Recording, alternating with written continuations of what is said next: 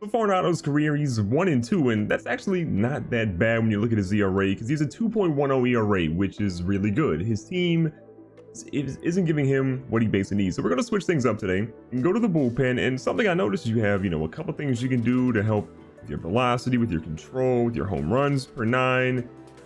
But then I noticed you can actually learn a pitch. So this is how you actually learn a pitch in MLB The Show 19. You want to be at the bullpen. I guess you have to be at a certain point. When you have the opportunity to go to the bottom, you can learn a cutter, curveball, sinker, changeup, which we already have a changeup. This is a tough one. Right now we have a fastball, we have a slider, and we have a changeup.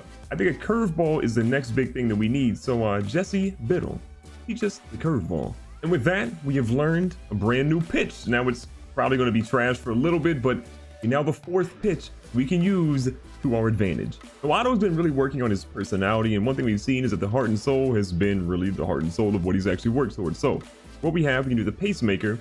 This pitch is thrown in 2 strike counts, require less energy than normal, or improve velocity when your team is losing. The boosted effects of the first one, the pitches thrown with 2 strikes or 3 balls require significantly less energy than normal, which is kind of cool. And for the boosted effects here, for the pulse pounder, which is the one about velocity, significantly improve velocity when your team is losing. Honestly, I feel like they don't give Otto enough runs. We can change it to pacemaker, but I think we're going to go with pulse pounder for now. But you guys let me know in the comments down below. Should I keep it at pulse pounder, or should we move it up the other one? A good question to ask. So we're kicking off this game. We are 57-57, which isn't as bad as the Twins, but honestly, we have to start getting much better very quickly, or else Otto's rookie season won't see the postseason. On the mound for the Twins is Jake Odorizzi. He's got 22 starts, a 7-10 record, and an ERA is really bad. This, in all intents and purposes, should be a dub. So the first batter that Otto's going to face today is Byron Buxton. Batting about 240. This dude is a blazer on the base pass. Like, he's super fast. So start your outing with a strong early game and the inning without giving up a run and 1 strikeout. So 4 pitches or less to each batter in an inning with 9 pitches or less. Now we're going here 1 strikeout and without giving up a run. Seems fairly doable. And again, we have a 5th pitch, and I don't know where they told me to throw it. So we're going to go down and away from Byron Buxton. Okay, good start. I don't know how much we're going to throw the curveball today. We don't really have a lot of control on it right now, and it needs a lot of help. But I'm really curious what you guys think the 5th pitch for Otto should be. I could see a 2-seamer. I could see maybe a sinker. I don't know what you guys ultimately think, but I kind of think about a 2-seamer being pretty cool. And right now, I just want to focus on Otto getting a strike. We're down 2-1 in the count. We started off strong, and then it went downhill, and Byron Buxton got a hold of one. What a catch by the center fielder. What a play. Look at him. I mean, that's $1 million smile right there. What a play. I can't believe he snagged it. One more look here in the replay. He didn't catch this one. It's probably an inside the park home run. Up next is Mr. Polanco. We're going to try to jam him high and tight. And Otto's little iffy start, and he's not getting the calls he probably wants. Been relying heavily on that fastball. We're going to switch it up, go with circle change here. Go a little low, and it missed completely, but it was a strike. Circle change worked once. Why not give it a second shot here? He almost went. All right, now we're back in the same count that we were with Byron Buxton. Remember, we have to not only give up or not a run, we need a strikeout as well. Now we got 2 strikes on him, and we're going to try to blow one right by him here. We got the heat. Can we get it on him? No, he's going to hit that one. Third baseman's got it. Should be an easy play. Routine. Got the out. Okay, this is a big one. Eddie Rosario's up. He's got pretty solid home runs and RBIs this year. We have to get a strikeout if we want to complete the challenge, but even though he's a lefty, he is completely batting an insane number against left-handers, and we miss on the first strike again. We can lock in. We got to get a fastball here. Don't want to be down 2-0. We got one. Coach is telling him to take a lot of pitches right now, and I don't blame him the way that Otto's been pitching. So again, 1-1 count. Trying to get ahead here. Need that strikeout. Ooh, we got him swinging on the bad one for sure. Okay, now we're in a good spot. We can play around with it a little bit. 1-2 count. Does not have to be a strike, but it's got to be close. You got a hold of that one, unless there's an error, which I don't want there to be. We're not going to pass the challenge, but still, we didn't give up a run. We just didn't get the strikeout either. DJ Crone is leading off the inning here. Our slider has been pretty crazy. The control on it is like not there. CJ Crone. Nope. The ground rule double. That's probably the worst effort I could have seen from our left fielder. I mean, you gotta catch that one. So Otto is starting off the inning not exactly where he wants to be, and Jonathan Shoup is up. 10 home runs, 30 RBIs. We're trying to make sure he gets no RBIs here, but killing the ball off Otto. One again here inside. Ooh, just got the strike we needed. Good frame by the catcher. Okay, this is a really good spot. This is the first time the Otto's thrown the curveball. We're gonna see what it does. I'm gonna be honest. We probably should have trained the curveball a little bit. So we're giving up a run. We did get 3 runs, which is huge. I didn't actually even notice that until right now. So we have a 3-1 cushion, but still, Otto giving up a run this early in the game is not a good sign. All right, they got another guy on, and they've got, that's Sano. Oh my God, Sano's got power for days. He's only batting about 233 because he is a pretty big power hitter, which means he is prone to strike out too. All right, the first time I threw a curveball, it looked really bad. They get a hold of that one, but it's foul. We're going to slider inside. Oh my God, they are killing the slider. Anything that we have that has movement, they're lighting it up. But finally, the first out of the ball game, or the inning here, the guy on second base for Minnesota. Max Kepler up 219 average. Starting off with a low fastball against him. Here we go, a first pitch strike. We need that. The confidence has got to get high. One slider away. Ooh, that was way inside. We're missing on that completely. Okay, we've got an 0-2 count. Like our chances to put him away here. Fastball inside. Almost hit him. We have worked our way into a 2-2 count. This guy has fouled off everything. Everything we've thrown. We're in a 2-2 count. And Kepler has fouled off everything we've thrown at him. Oh God. Go to third base. Did we get him? Oh, just how we drew it up. Just how we drew it. Now can we get the strikeout here? This guy's fouled off everything. Let's punch him out. Really? Are you kidding me? I refuse to let this guy get the best of us here. We throw him so... It's probably like 15 pitches against this one guy. 16th one? The souvenir for someone in Minnesota. The good news is, you know, we kind of got the guy off base that would have been the 2-runner that would have tied it up. But the fact that the Minnesota Twins are shredding us right now, it's a different level of disappointment. And honestly, the way that we're trending is...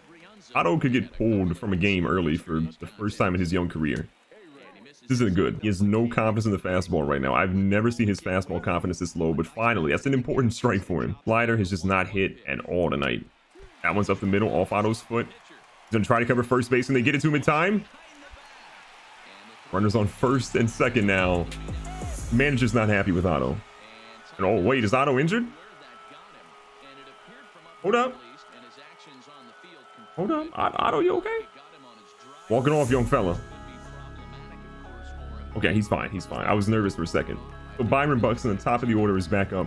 He's 0 for 1, but he's always dangerous. He could hit a shot in the gap, and we could be in a lot of trouble. Slider looked good on the first one. Circle change in the second one. Ooh, we got him swinging and whiffing on that. Maybe getting hit was what Otto needed to get his act together. Got an 0-2 count on Buxton. We can punch him out. Why did he swing? I'm happy. Why did you swing, young fella? Jorge Polanco's up 0 for 1 with the ground out in the first inning. You're just trying to make something happen for our squad at the moment. Good first pitch. Okay, Otto, where was it at the first 2 innings? Where was it? Sliders actually look good the last couple of times we've thrown it. Started on the outside. This time it's pumped up the middle. This is going deep. Center fielder's racing. Looking like a poor man's Willie Mays out there. Eddie Rosario back up, 254. I think he missed. He's 0 for 1. Yeah, he's 0 for 1 for sure. Did not get a hit his first time up. Want to make it so it's the second time he does not get a hit on this at bat. Confidence is starting to get back up for all of his pitches. This is big for Otto. Again, the lead got cut to 1. He's not used to playing with run support, so I can see why he's a little nervous. But the way this game is trending, we need a lot more runs from our team. This Minnesota Twins team is not supposed to be good either. And how is that not a strike? All right, we're going high. One outside. Hopefully Rosario swings and misses here. No dice. All right, it's 2-2 now. We're throwing a lot of high fastballs, which makes me nervous, but the catcher's calling for it, and now we're in a full count. So we're in a full count now. Do not want to walk anybody here. Otto's going to try to go for the circle change. A little too low. He doesn't quite swing.